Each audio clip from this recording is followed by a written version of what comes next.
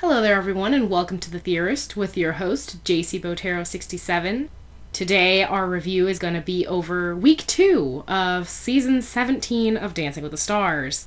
I do want to start off by saying that I was not aware that the elimination was happening Monday night, so, there was no Tuesday episode. But yeah, I guess it kind of made it interesting. It added a bit of a twist to, what we're usually used to. It's the whole Monday they dance, it was going to be their second chance, and then Tuesday was going to be the elimination. I mean, that's, like I said, it's what we're used to. But this time it was like, okay, Monday they got a second chance with the judges, and then one of them did go home. Unfortunately, that was Keyshawn and Sharna. They had racked up a total of 35 points, but they didn't receive very many votes from the audience, I guess, or they at least got the least amount of support. So, I kind of figured that Bill Nye, the one with the lowest score, wasn't going to go. Like you see, he had a lot of support, especially this week. People were cheering him on, and he did show improvement, so that was great. So, for the rest of the review, I'm just going to go ahead and do, quick little highlights on each of the dances, and then I will go ahead and talk about my predictions for top 5. And I guess I might predict who gets eliminated next week. We'll see about that one.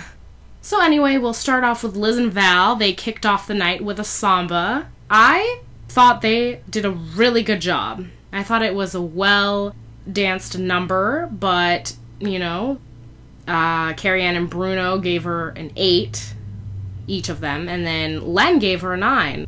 So they totaled out 25 points. I felt that she deserved all 9s, should have gotten a 27. But I guess I'm not the dance expert, or I don't have influencing power, so. But that's what I felt. Next we had Christina and Mark with a Paso Doble. They also scored 25 points. I liked it for the most part. I noticed a few slip-ups that happened, but they did pretty well. An improved score from last time, so that's always good. And as you know, last time they got 22 points, so they totaled out for 47 this week. And, I really liked the theme of their number, and the outfits were great, too. Really liked those. Okay, then the third couple to dance was Bill and Emma. They did a jive, and they scored 21 points. So, again, they improved from last time. They had 18 last week. So their total is now 39 points. I enjoyed the dance. It was great, very enjoyable, and I really liked what Len said to Bill at one point. He said, "Oh, you looked like Derek from afar." So I thought that was a very nice little compliment to go with that. But moving along, we have Jack and Cheryl. They danced a Roomba, and they scored themselves 24 points. So 1 point above what they had last week. For a total of 47 between this Monday and last. And in the practice videos, it was great to see his mom, Sharon. Her voice is adorable, I must say. And then, the feedback from the judges were hilarious. Len pointed out that he did weird things with his hands. I kind of failed to notice the hands, but I can imagine. Now, I'm not trying to diss Jack at all. I guess I kind of relate to that, because seriously, I've had pictures where my fingers, I don't know, one hand looks normal, but then the other one, it's just all over the place, and the fingers it's awkward. But anyway, I was impressed with Jack in this dance. He did the splits, so that was really cool. It's I used to be able to do the splits. I used to be more flexible than I am now, and for me to go on a dance floor or stage and do something like that, it's no. But yeah, Bruno was impressed, and he's like, "Oh, for a second there, I thought you weren't gonna get up or something." So, very well done for Jack. And I think I wrote down a comment that Tom made, and it was basically, "Oh, his dad is Aussie." I think it was in relation to the weird things with his hands comment that Len made. And then the camera focusing on Aussie, it's great. But anyway, we come to the eliminee of the night. Keyshawn and Sharna danced a samba. their last dance, but, you know, they'll come back for the grand finale of season 17, because the stars always come back, and, you know, it's great to, like, see them on that stage again, you know? So, super excited for that. But anyway, they had scored an 18, and that summed up their total score to 35. I mean, that's not of significance anymore because they're not going to be dancing next week, but, you know, I still wanted to talk about them. I felt he did improve from last week, and, you know, he was still a bit stiff, as Carrie-Anne had pointed out. And one last thing I want to say about Keyshawn was the comment that Len made to him about his working his assets. So, Len, always creative with what he says to people. And speaking of which, he had done that to Nicole last week with the whole pocket rocket thing. Nicole and Sasha were the next ones to dance. They danced a rumba, and they got 20 points. You know, it was a shame because what affected her the most here were the lifts that Carrie-Anne had pointed out. She obviously would have had a higher score if it weren't for the lifts. But, you know, I did kind of notice her extensions and, like, the way she moved her legs and everything. I liked what she was doing. So, she is on the right track. It's just, you know, they've got to be careful with certain dances allowing lifts or not allowing them, and then, like, the limit there is on it. So, Sasha, you need to be careful, okay? I love you, man, but yes. And their total score for the past Monday and this Monday came out to 43. Alright, then Leah and Tony danced a samba, and they scored themselves 24 points. I did not feel it was that bad of a dance, but I don't know, the movement of her hips were kind of lacking at times. I don't know, maybe it's just me. But anyway, she did score better than last week, so, I mean, she's improving. She's making her way up, and I think what I would like to see, now I'm not saying, okay, well, I'm just gonna say right now, as much as I love Leah, I don't see her making it to the top 5, and I could be proved wrong, but I had written a note here that if she were to make it into the top 3, that I could see her taking on this dance again and showing how much she's improved and learned from the whole process.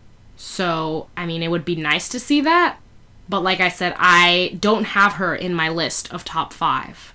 But I would love to see her go far because there are a lot of people that want her to fail, and, you know, I love what Tony said, and, you know, I'm very proud of him because he said, I promise to take her far.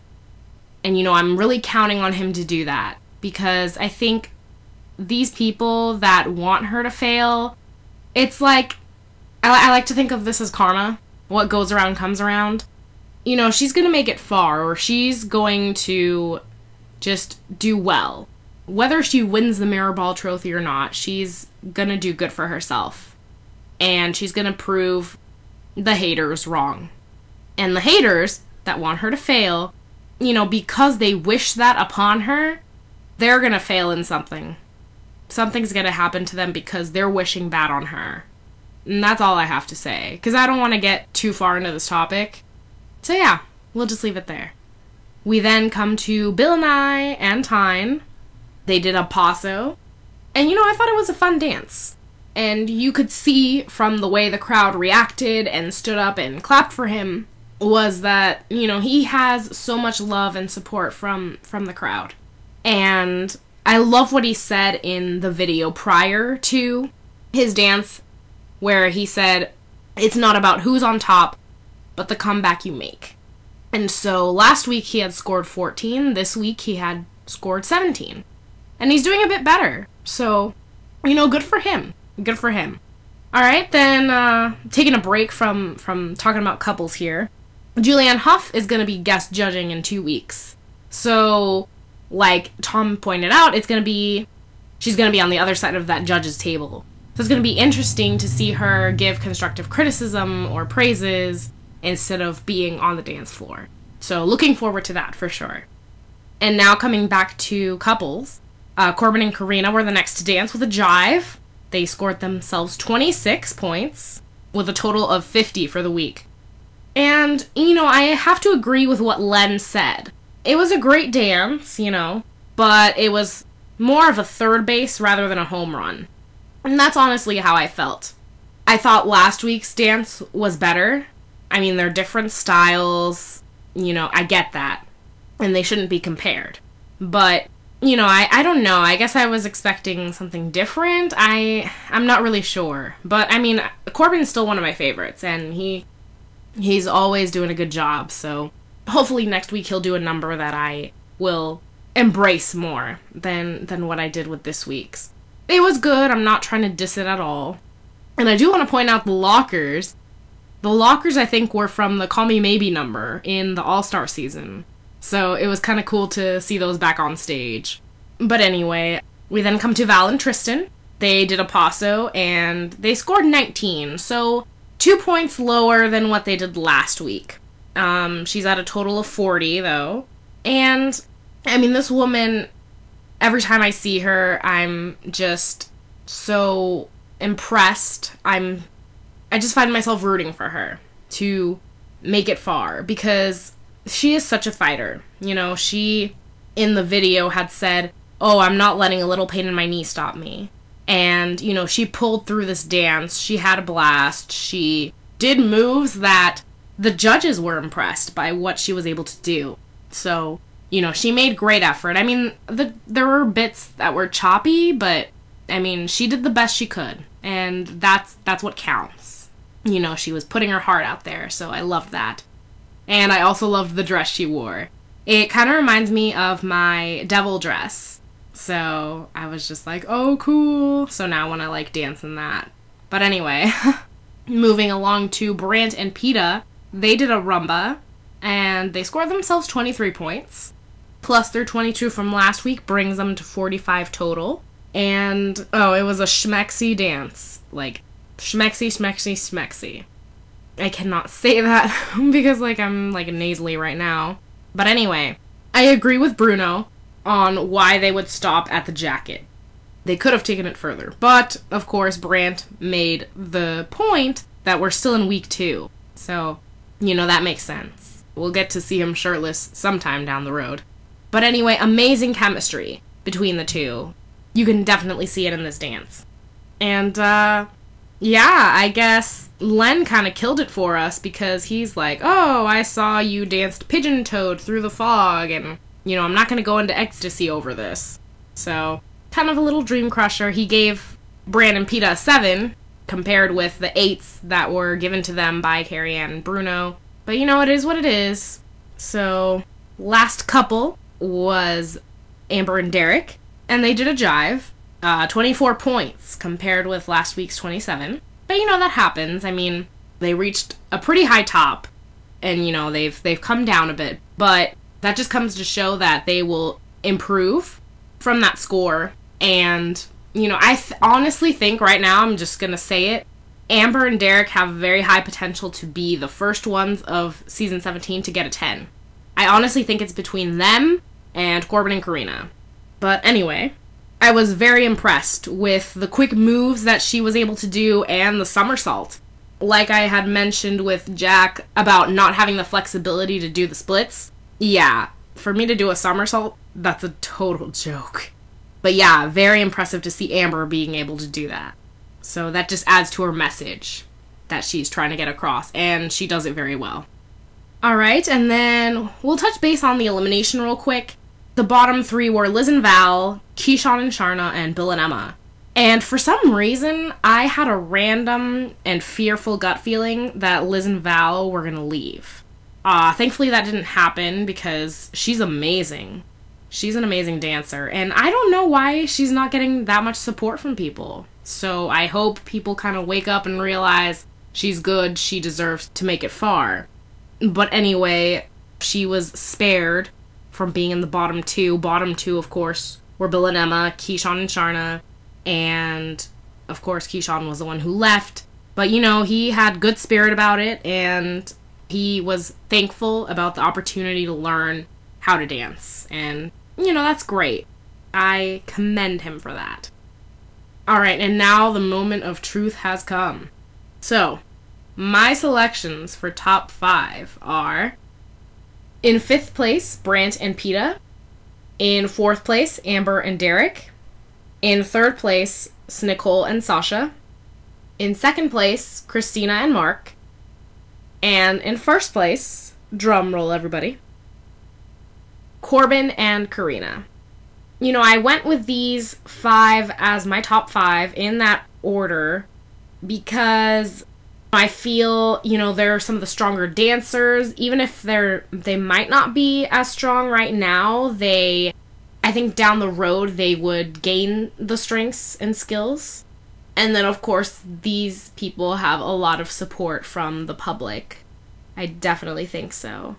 So, I mean, that's my selection. It just came to mind. I guess I have some reasons behind the list, but I mean, for the most part, I just kind of looked at the list and this is what I came up with. So, if you'd like to hear more reasons, you know, feel free to comment on this video and I will gladly reply. Feel free to private message me and I will get back to you as well. As for the next eliminee, I don't know. I mean, sadly, I want to say Liz and Val or Bill and Emma. Kind of based on what we saw this week as the bottom 3. But, you know, that can always fluctuate and change. So, at this rate, I'm not really sure who would be eliminated. I can't really say until I've seen them dance again. So, I'm probably... I mean, those are the 2 people that I would think are the next potentials to be eliminated, but, you know, I can't set it in stone. So, we'll just stick with the top 5 that I selected, and that's that. So, you know, I hope you guys have a great week this week, and enjoy week 3 of Dancing with the Stars, and I'll catch you guys here again for the week 3 review. Alright, bye-bye.